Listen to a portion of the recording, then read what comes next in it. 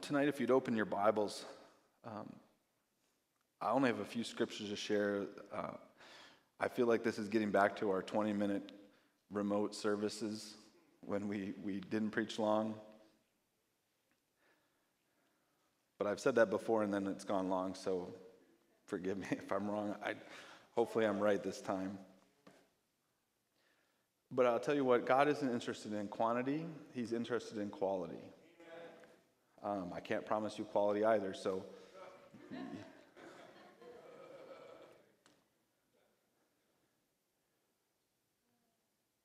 Psalm 70, chapter 73 and verse 26. Psalms chapter 73 and verse 26. And really it's this first portion of this verse that we're going to focus on. But reading verse 26, my flesh and my heart faileth. But God is the strength of my heart and my portion forever. This flesh fails.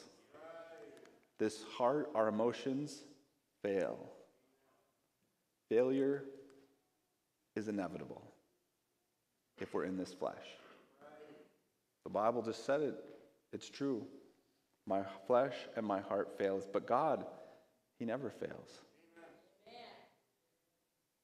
And if we rely on the strength of ourselves, we will fail.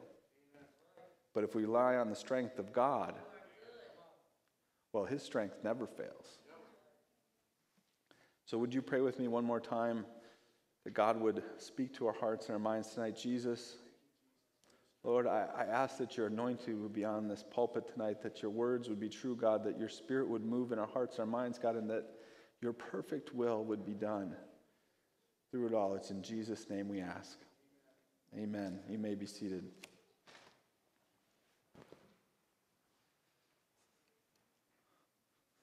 God uses failures. As some of you may have noticed or known, I've been out of town for a few days. And yesterday, in fact, was the first day I came back. I had just returned from a trip to Wyoming. I wouldn't call it a vacation. I'd rather call it an adventure because a vacation implies rest and relaxation, and there was very little to none of that. But throughout this adventure, I even tried to journal some of my experiences, and towards the end, I noted in my journal that I really need to learn how to actually take a vacation that is a vacation. I had 10 days of this adventure, and in 10 days, I covered 3,300 miles. To give you perspective, that's about 320 miles a day if I divided that equally amongst 10 days. And so that's like driving to Minneapolis 10 times in a row. Now, looking back, it was my optimism that probably got me into trouble like it often does. I had a framework and a plan of where I wanted to go and when I wanted to be there and how long I needed to have or how much time it would take to get from place to place. And my plan was actually to be gone 13 days, but the trip ended shortly as I decided to cut it down to 10. And a week ago when I left on Thursday, my plan was to actually start off with a 7-day tour. I was going to explore the back hills of South Dakota and then do a loop through Wyoming, hitting Yellowstone and Teton National Park, and then that would lead me back to the Bighorn National Forest where I'd meet up with Brother Nathan Thompson of Man Up Adventures. And then after 7 days of that, I would go through a 4-day backpacking trip, which would have ended today, so I'm obviously not on that trip. And then I would have taken the next 2 days and driven home, so that would have got me back late Tuesday night or possibly Wednesday morning, depending on how I was feeling. I've been planning this trip for almost 10 months. I've considered the distance between the mountain ranges that I wanted to visit. I specifically was looking for sections of mountains that had public land use where they often have off-road trails. I feel it necessary here to maybe give you a little bit of the backstory that led up to this trip. See, I was 11 years old. This was 34 years ago when my father took our family on an adventure in an RV across the western United States. He was a school teacher, so he had summers off. And so for 7 weeks, we toured the U.S. and did a giant loop. On that trip, we saw many glorious, wonderful sights that are here in this country, things that God has created in our midst. And when we got to Colorado, there was a special event that took place. My dad rented a Jeep. I think I've shared some of this story before. He rented a Jeep, and we took it through the mountain trails. Now, there's all sorts of roads cut through the mountains that came from the mining industry, and now they're made available. Most of them are available to public use, but you need a four-wheel drive vehicle to access them. You wouldn't want to take your sedan through that. It wouldn't get very far. And as I was on that trip at 11 years old, there was something about the mountains that just captured my attention. It almost became like a magnetic pull in my life. In fact, when God revealed himself to me here, I was planning to move to the mountains, to Salt Lake City, to become a ski bum. That was my pursuit in life at the time. But God had different plans, and I've remained a Midwesterner resident ever since. But growing up as a young man, I always dreamed of owning one of those four-wheel drive vehicles. As early, even before I had my driver's license, there was aspirations for a Jeep, and there was desires for one of those classic Toyota Land Cruisers. Or I had many vivid dreams of driving a full four-wheel drive, full conversion van called a Sportsmobile. It's in the upper echelon of those vehicles. But then in 2007, again, so another part of the backstory, when Toyota announced that they were releasing a re-release of the FJ Cruiser, the excitement in me got all excited again, because now I had a job, I had a paycheck, I had a family, a young family, and they advertised this new truck as an entry-level 4x4. So I think $28,900 was the base price. So before they even came out, I put $500 down at the dealership here in Racine, sight unseen, hoping to reserve my spot like I think they're doing for the Bronco right now. And so time went on, and the FJ Cruiser hit the lots, and I took my 7-year-old son. We went to the dealership, and it was like they could have been selling tickets. We would have paid the price of admission to test drive that car. It was so exciting. And then we found out that all of the vehicles on the lot came fully loaded. And so they were all $39,000, $40,000. I mean, I was already stretching it quite a bit at $28,900, and so that year we ended up with the Camry instead. Yeah, a far stretch from my dreams and aspirations. It was a good car. It served its purpose, but... And so it was 4 years ago. Okay, so my dreams have been dashed, right? We have the Camry. I know. Time goes on. I think it was 10 years later. 4 years ago. It's time to get a new car. I start looking at used FJ Cruisers, and the door opens up, and here's a FJ Cruiser. I've had it for 4 years. Dreams do come true. Thank you, Jesus. I'm sure it's not the important stuff in life, but you see how far back this story goes. Like it started 30 plus years ago and has still been coming to fruition, and is still to a degree coming to fruition. And so since acquiring that vehicle, I've learned how to maintenance it. I never did that before. I've learned how to modify it. I've added all sorts of additional enhancements, gave it a lift kit that raises the frame up so that the shocks are pushed down further, so that you can put bigger tires on. And so I got the bigger tires, the meteor tires, the off-road tires. Got a roof rack, got some lights, got a rooftop tent. And so I've been equipping this. Yes, there's nods from the front pew. I've been equipping this. Amazon has been delivering precious goods for my FJ for a number of years now. You don't do it all at once, you do it little bit by little bit. And there's a long list of things yet to come. Just giving you a heads up. Because, a stock FJ is still pretty capable, but you can make it more capable. Right? If you get bigger tires and you raise up the vehicle, you can go over bigger rocks. That's the gist of it. Right? So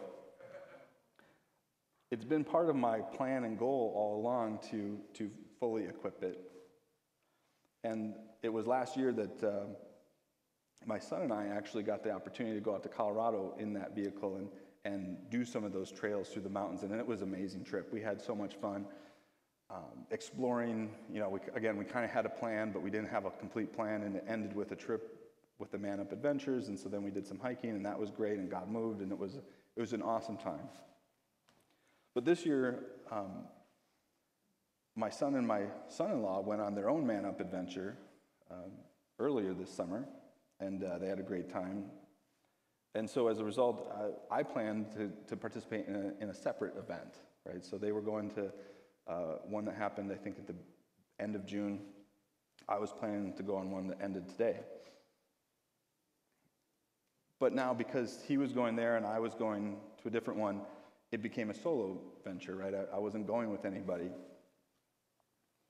And I had some intent around that, I think, to accomplish some things that we didn't accomplish in Colorado last year.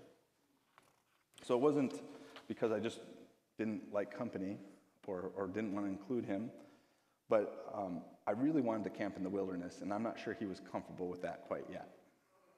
See, what I recognized when I was 11 years old, that when we were driving through these mountain trails, is that this is public use land. Like, you can just set up your tent and stay there. And the law says you can stay there up to 14 days, and then you have to move, I think, a mile or two. And then you can set up your tent again. So you could perpetually live in the mountains if you wanted to, if you could handle it. And I just thought, this is great. You can go anywhere you want. You can do whatever you want. You can set up your tent wherever you want. And you're in this majestic setting of the mountains and the valleys and the streams and the rivers and the lions and tigers and bears. And so ever since I was 11, I wanted to do that, and we didn't do it last year. And so on this solo venture, I had intended that I would find these opportunities. And you actually see them as you're driving down the trail. A lot of times they actually are somebody created it, and then somebody else parked there, and then somebody else parked there, and eventually they kind of, a path gets worn in. Or you can make your own path if you want. It's public use land. And so when I went on this adventure, it wasn't just about experiencing some of those things like camping in the wilderness. I also had a very strong intention to get a word from God. I know it seems strange that I would go alone, but it was by design, and that I knew by myself I would have more time to speak to God. I would have more space to listen for God to respond, to reflect on oneself, by oneself. I mean, there's nobody else to talk to. Well, there was this fly that was traveling along with me for a while that I couldn't seem to get rid of, and so I talked to him a little bit, but mostly I talked to God. I think driving by myself, I probably listened to 20 plus sermons, so I guess that was a conversation in a way. But it was part of my design that I wanted to go alone. I wanted to experience some things, and I wanted to get a word from God. I wanted to have freedom to just whatever the schedule would do. And I really felt like I needed to hear a word from the Lord. I needed a confirmation. I needed some direction. In fact, this coming week as we go to youth camp, that is the theme, getting a word from the Lord. Because hearing the voice of God or getting direction from God or getting that prompting from the Spirit of God isn't limited to a certain age requirement or status or role or title. If you've got the Spirit of God living in this temple, well, then you're equipped with everything you need to get a word for yourself. And we should ourselves be seeking that. And so that's a little preview of what we're going to be working towards in our youth camp this week. So as I hit the road with this goal of adventure and time with the Lord, wouldn't you know it, it was like the very first day. I get out there, I set up camp the next morning, I wake up, have a time with the Lord, and I tell him what's on my heart, and he gives me the answer. I get the word, I'm like, well, God, we just got started here. I've got 12 more days to go. We were going to get to the mountaintop with Man Up, and then there you were going to shine down your glory and reveal to me the secrets that part of me actually said at that moment, it's like, well, that's it, we're done. We don't have to, we can turn around. But that was the spiritual part of me. The adventure part of me said, well, we haven't even gotten started yet. And so we went on. And it was even that morning a very powerful presence of God. I'll go back to it. It's not the quantity of our prayer, it's the quality. And sometimes, I'll just speak of myself, fall into that routine of it's a schedule. It's a thing I do, and I punch in and I punch out, and then I go home and I move on with my day. But in that setting, there was no schedule, there was no next thing. It was just, God, I'm here, I'm talking to you, And then he responded, and it was almost profound. I was almost unexpected.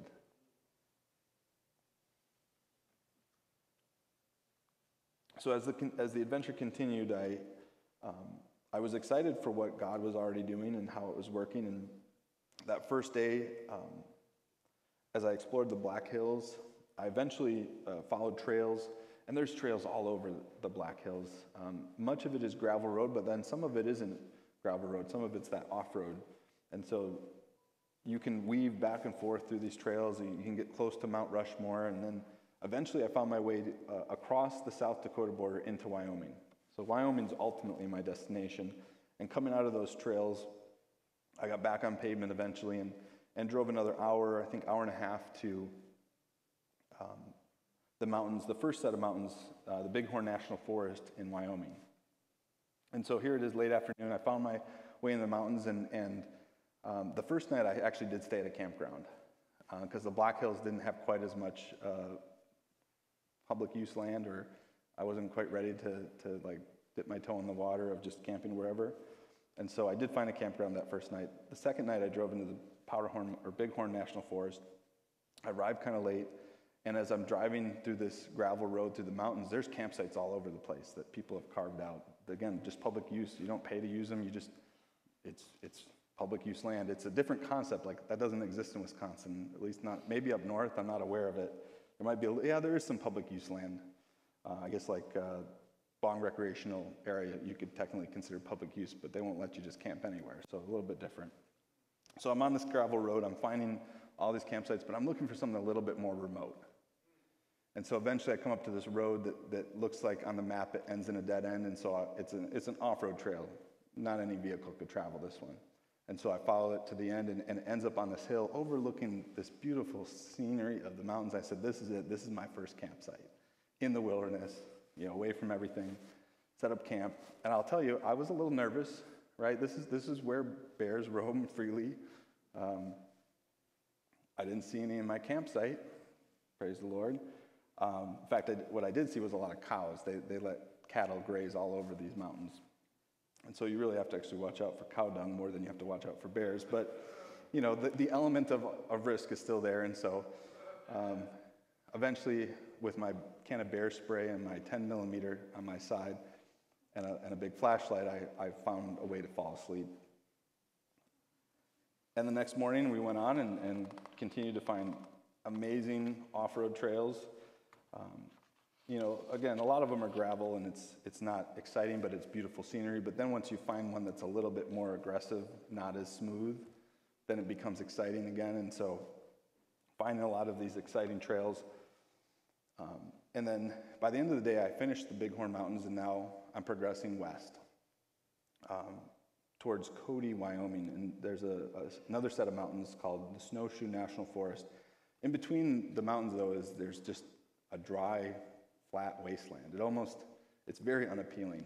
In fact, you'd be surprised to find out that there are more people in the city of Milwaukee than that live in all of the state of Wyoming.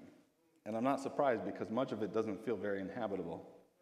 And so you go through these vast scenery changes from these giant mountains to these dry valleys to these strange-looking hills to then another set of mountains. And so now I'm into what is my third set of mountains, a different set of mountain ranges. And it's getting late, so I find my way from a trail again, just found a campsite that kind of looked like it was established, opened my tent on the roof, slept for the night. It got a little easier the second night. I wasn't quite as nervous as I was the first night. And as time went on, I continued along the trails, following the maps, and, you have a little success, and then that builds some confidence, and so you go for a little more, and then that builds some confidence, then you stretch yourselves a little bit further, and what does the Bible say that comes before destruction or a fall? Pride, that's it, yeah, pride. Proverbs 16:18, pride goeth before destruction, and a haughty spirit before a fall. And so it was with this growing confidence or pride that I set off with excitement to conquer what is called Morrison's Jeep Trail. Morrison's Jeep Trail is a well-known off-roading trail. And as I approached this trail, it was a spectacular view. It's in this valley. these rocks just shoot up on both sides. There's a river that runs through it, and so as you enter the trail, it starts off really mild, just with some rocks and bumps, and it follows the river almost 3 miles, probably close to 4, before you get to then the sign that says, and let me read it here, "Beware, the following trail is very steep. It's a narrow shelf rock road with 28 tight switchbacks that zigzag up the side of the canyon. Once you enter this trail, there is no turning back because there is no room to turn around." Confidence said, "Oh, I know that. I've read that. I've researched this. In fact, I've researched all these places to a certain degree, and I've watched videos. People do these trails, and they post videos, and I watched it, and I was like, I can do that." Especially after I did that one and that one and that one, right? You start to build up this confidence, and I probably would have researched it further, but most everywhere I was, there was absolutely no cell phone signal. Yeah, so get in trouble, who do you call? I had a backup plan. I had a satellite device that I could text or send an SOS message, and so I was able to text my wife back and forth the whole time, even I didn't have cell service. "That was for you, honey, and for my safety." So I had a backup plan, but you can't Google Morrison's Jeep Trail to do further research.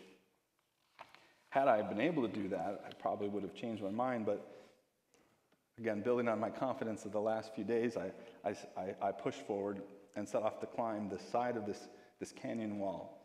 And so a switchback is a tight turn that basically is like a zigzag. It goes zigzag up the side of the mountain, up the side of the mountain. And every turn is, it's enough room for a vehicle, one vehicle. The road is enough room for one vehicle. In fact, in some places, it's almost not enough room for one vehicle, but you kind of ride up on the side of the wall and keep going. It was a slow process to climb this wall. It was very steep. The rocks were bigger than I had experienced before, but I did the first switchback and was like, that was something exciting. We'll do another one, and that was something exciting. And then I realized, there's 26 more of these to go. And somewhere as I was going, it was a slow process because I would even get out, I'm by myself. So number one, don't do this by yourself. Let me just say, don't do this particular trail ever. Especially don't do it by yourself. Because it would be great if somebody else was there so they could spot where your tires are on the rocks as you're trying to maneuver. So I would get out and I would survey the scene and I would figure out where I was going to go, and sometimes I would even pick up rocks and move them around, and so I was grooming the trail a little bit to level out some spots, because when you go over these bigger rocks, you have to make sure that your tire isn't going to, or the rock isn't going to hit the frame and keep your tire from touching the next spot of ground, and so you need to have a short wheelbase, you need to have big enough tires in order to maneuver this. So some vehicles, even if they have awesome four-wheel drive traction, wouldn't be able to do a trail like Morrison's Jeep Trail simply because they're too big, and so they'd always get hung up somewhere along the way. So it was a slow process, but as I conquered each switchback, I grew a little more confidence, and it was about halfway through the initial climb that failure entered. See, there was this sizable boulder on the passenger side that was on the hillside closest to the hill, and again, this road is a very narrow road. There's just enough room for a vehicle. And so you can't go around the boulder, because then you'd be off of the side of the trail, and the side of the trail that's the end. There isn't another story after that. So I took some rocks and I started to build up what I call a bridge, right? A ramp up to get to the top of the big rock and a ramp down to get on the other side. Thinking that's my only option. I mean, there's this giant boulder on the side of the trail. I can't go around it. I have to go over it. Now, if you had I have 33-inch tires. That wouldn't mean much to most of you, but if you had 35-inch tires or an even higher suspension, maybe you could have just rolled over that rock and not got hung up. But as I built this bridge and I tried to overcome the rock, even before I got on top of the rock, my front end got hung up on the rock. So I couldn't even get up it, let alone over it. So if I had gotten over it, I surely would have gotten hung up, and then I would have been even in more trouble.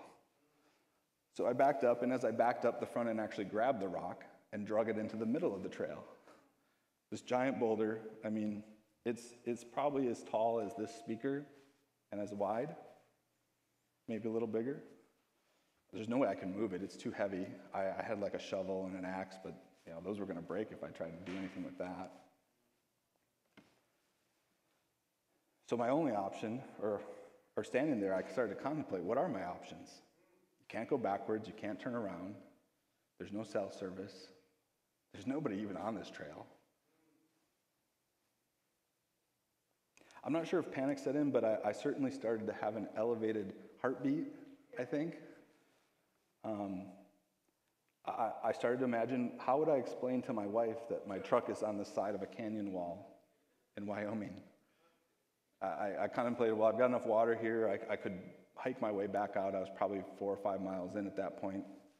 And while it would be hot, in the mountains it's not as hot as it is here, and so temperatures weren't as extreme, and so I could get back to where people were, and then, I don't know, I couldn't call an Uber, but we'll figure something out next when we find somebody to get help. But still, the truck's sitting on the side of the canyon wall, so what do we do? And to be, for the record, I have video footage of this whole episode. I didn't bring it for you tonight. But I didn't get angry. I didn't cuss. But my ego quickly crumbled. My sense of self-reliance was torn away.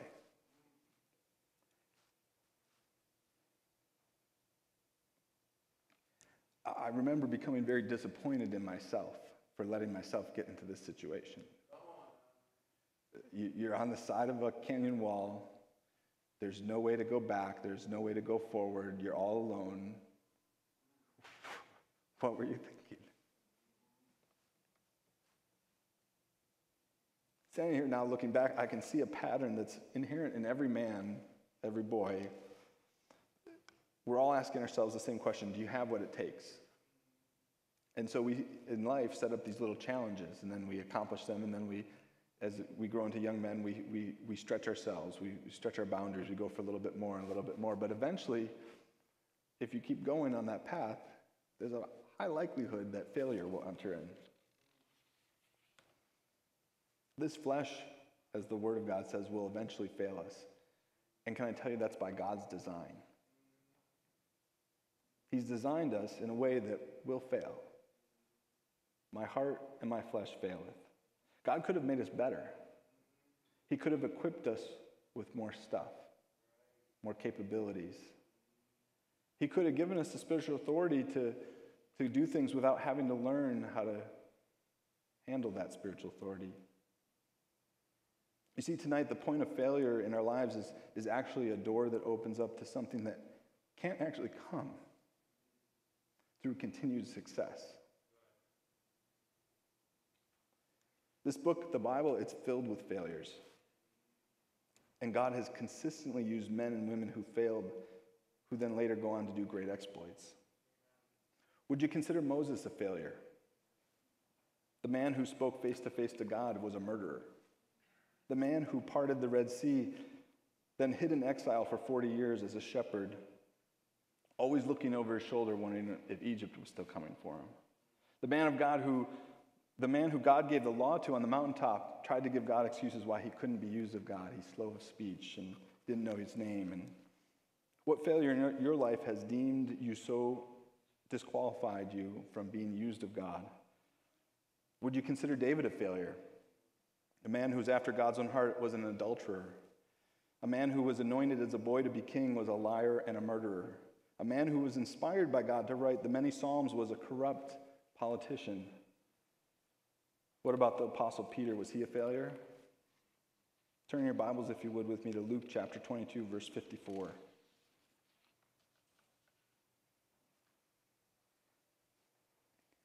Luke chapter 22 and verse 54. Here we have the scenario where Jesus has been taken captive. He's literally in the shadow of the cross where he would die to pay the price for my sin and your sin. And here we read about another failure. Luke chapter 22, verse 54 says, "Then they took him and led him and brought him into the high priest's house, and Peter followed afar off. And when they had kindled a fire in the midst of the hall, They were set down together. Peter sat down among them. So Peter sees Jesus taken captive, and he finds a place in the crowd that's in that area to kind of keep an eye on what's going on, to try to be apprised of the situation. But not so much in front of the situation that people recognize him for who he is.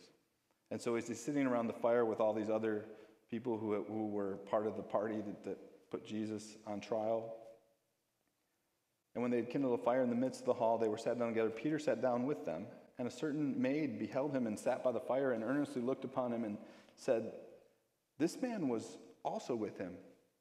I recognize him. I've seen him with this Jesus." And verse 57 says, "And he denied him, saying, 'Woman, I know him not.' And after a little while, another saw him and said, 'Thou art also of them.' And Peter said, 'Man, I am not. You've got the wrong guy.' And about the space of 1 hour after, another confidently affirmed, saying, 'Of a truth, this fellow also was with him, for he is a Galilean.' And Peter said, 'Man, I know not what thou sayest.' And immediately while yet he spake, the cock crew. And the Lord turned." So there was some proximity here. He was close enough to see Jesus, but far enough away not to be associated with him. And as he's sitting around the fire, the cock crows, and the Lord turned and looked upon Peter. And Peter remembered the word of the Lord, how he said unto him, "Before the cock crow, thou shalt deny me thrice." And failure set in. Complete and utter failure as Peter went out and wept bitterly, realizing the failure that he had become. When just moments earlier, Peter's telling God with what great confidence he would follow Jesus even unto the death, saying he would defend him no matter what happened. But now he's standing in a total and utter failure. Even after having been warned by Jesus that you're gonna trip up and fall, and he's like, "No, Lord, not me." Pride cometh before a fall. Arrogance and self-will will get in the way. And then self-preservation kicks in and Peter fails. A total failure. You see, success breeds pride. Success produces arrogance. Success produces a self-centeredness with a puffed up chest that says, "Look at me." But failure doesn't produce any of those things. Rather, failure produces humility. Failure produces selflessness. Failure creates a greater reliance on God rather than on oneself. Failure produces things that success will never produce. Oh, I know our obedience produces blessings, and I want those blessings. I want those promises, and God will give me those promises because they're in his word, and he cannot lie. And while I'm not going to sign up for failures, I recognize that failures produce more change in life than successes do. Failures produce more in one's life than blessings do. I wish I could tell you differently. I wish there was another way to go. But the hardest things you go through in life will likely be the things that produce the most in you spiritually. Not the good times, not the blessings, but the challenges, the failures even in life. That's why as a mature Christian, as we go through our walk with God, when we look back at what the Lord has done in our lives, what he's built in this temple, we start to thank him for the failures that we've been through, for the challenges that we faced and failed miserably at. It's through this process of failure that allows us to glory in our weakness. See, success would never allow that to happen. If you turn your Bibles to 2 Corinthians chapter 12, verse 9, the Bible says, "And he said unto me, My grace is sufficient for thee, for my strength is made perfect in weakness. Most gladly, therefore, will I rather glory in my infirmities, that the power of Christ may rest upon me." So you can't claim that glory in weakness until you recognize that weakness is what produced the better outcome, where failure opened a door that success never would. Perhaps tonight you're struggling with something and you're really needing some hope in your life. If you turn to Romans chapter 5, verse 1, we read about this process, how God uses failure to produce things that just wouldn't come any other way. Things like patience, that leads to experiences, which leads to a greater hope. Romans chapter 5, verse 1 says, "Therefore, being justified by faith, we have peace with God through our Lord Jesus Christ, by whom also we have access by faith into this grace wherein we stand and rejoice in the hope of the glory of God." See, we have this belief that God is looking out for me, that He's got my back, that He's going to deliver me. But then when we go through situations and we actually see it happen, our faith increases. We start to glory in the situations and challenges we face because we saw the deliverance of God in them. It says that here's this process. "And not only so, but we glory in tribulations also, knowing that tribulation worketh patience, and patience experience, and experience hope. And hope maketh not ashamed, because the love of God is shed abroad in our hearts by the Holy Ghost, which is given us." But you can't have that hope unless you go through some tribulation, some challenges, some failures even.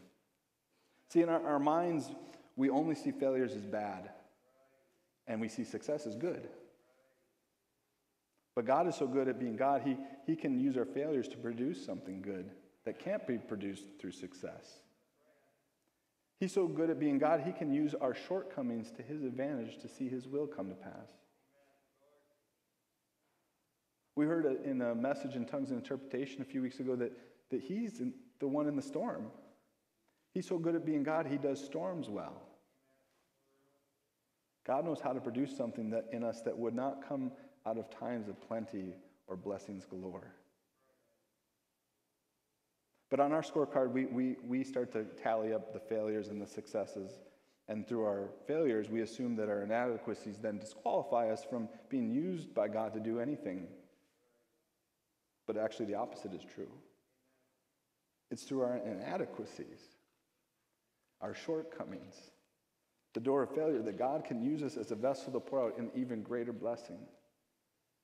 John chapter 12 and 24 says, "Verily, verily, I say unto you, except a corn of wheat fall into the ground and die, it abideth alone. But if it die, it bringeth forth much fruit." Failure opens the door as we shift from self-reliance to reliance on God. Failure opens the door as we move from being caught up in the pride of life to humbling ourselves before God. Can I be honest? I didn't want to preach this message tonight. I would rather tell you about my great exploits and adventures. We'd all much rather put on display the successes and show off our good qualities. Let me tell you about my ministry. Let me tell you about the good things that I do at the church. Let me tell you how much I prayed this week. And God says, well, that's nice, but I can't work very much with successes. Do you have some failures that you could share with me? Do you have some situations that you can't overcome that you need some help with? So how do you walk through the door of failure tonight? Well, it happens when we face our failures head on, when we recognize that we've messed up, we've gotten ourselves in a situation, we let go of some things we shouldn't have let go of, whatever it might be. It happens on an altar of repentance. It happens when we, like Peter, realize that what we've done, and with tears of repentance, we bitterly cry out to God, asking for forgiveness, because His strength is made perfect in weakness. If the musicians would come tonight, and if you'd stand with me, I realize I've left some unanswered questions in my story. Well, I'm here tonight, so you know that much. What did happen on the side of the canyon? Why did my plans change from 13 days to 10 days? And how did I ever get around that boulder? Well, I can tell you the FJ is parked at home. It still runs. The rocks did do some modifications in certain places. The tree branches, they call that pinstriping on the trail lingo. I can show you how to get some if you'd like. And I can tell you the version of the story that pats me on the back and puffs up my chest, but that wouldn't be an accurate representation of what really happened. In short, God had His hand on me even when I foolishly put myself in an impossible situation. See, God can use our shortcomings to his advantage. God helped me move the obstacle. He helped me climb the side of the canyon. He helped me through what was yet another 14 miles of incredibly rocky, difficult terrain to get back on the pavement 12 hours later, exhausted mentally and physically. And then I rolled down the hill literally for an hour and a half to the city where the gas station was. Not literally, but you realize gravity actually helps and doesn't consume as much fuel, and so, God, you knew.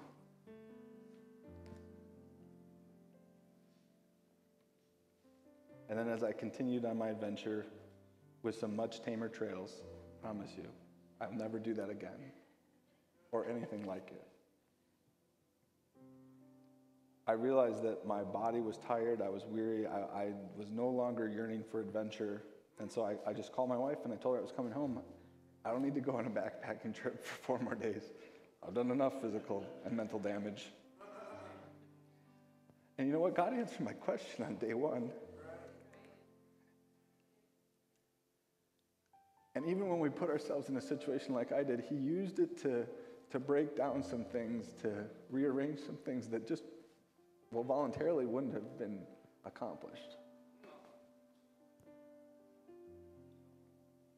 Tonight, I don't know what your failures are or what you've experienced, but I don't need to know because we've all gotten ourselves into situations that we didn't intend to. And it's not through our own ability that we're going to find our way out. There's only one way, and it's through the door of facing our failures. Through a door of repentance. When we cry out to God, exposing our failures and being transparent, saying, God, here's the real deal. Asking him for forgiveness, asking him for help.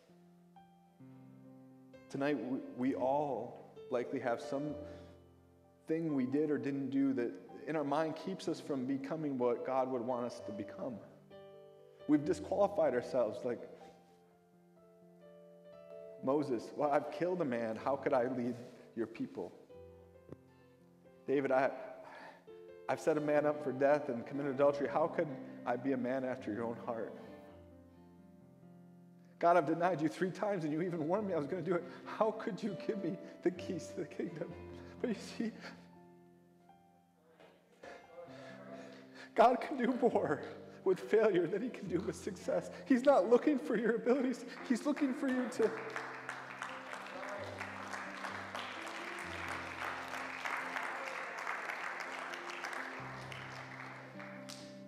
It's by design. It's by God's intent. He didn't make us better because then we would become self-reliant, self-centered, self-focused. But tonight, as we open up this altar, wherever you are in this sanctuary, we all have failures. We all have situations. But instead of putting them in the corner, instead of trying to cover them up with a nice suit, instead of ignoring them, God is saying, would you just bring it to the surface? Would you just bring it to the center? And would you just let me use it as a door to allow you to walk through it into something that can't come any other way? When he hung on the cross, he paid for all of my sins, past, present, and future.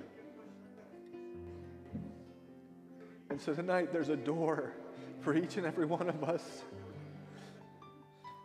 to bring him our failures, our shortcomings, our inabilities.